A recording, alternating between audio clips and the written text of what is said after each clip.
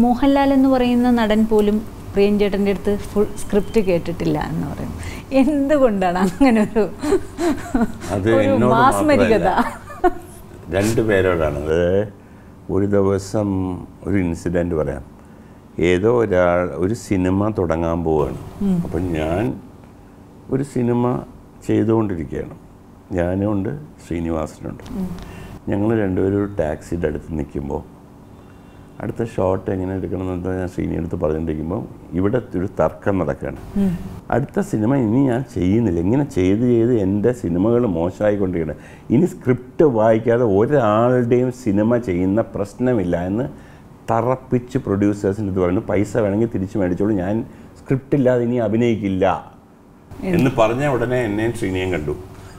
പിന്നെ ഇവന്മാരുടെ അടുത്ത് പറഞ്ഞിട്ട് യാതൊരു കാര്യമില്ല, അത് ഇവർ രണ്ടുപേരും അങ്ങ് വിട്ടേക്ക് വിട്ടേക്ക് എന്ന് ഞങ്ങൾക്ക് തന്നൊരു കോംപ്ലിമെൻ്റാണ്. ആ കോൺഫിഡൻസ് ആണ്. അതാണ് ഞാൻ പറയുന്നത്. അതിൽ നിന്നുണ്ടാകുന്ന ഉത്തരവാദിത്വമാണ് സിനിമ. എൻ്റെയും ലാലിൻ്റെയും സിനിമകൾ കൂടുതലും മോശമായ സിനിമകൾ ഒന്ന് രണ്ടുണ്ട്.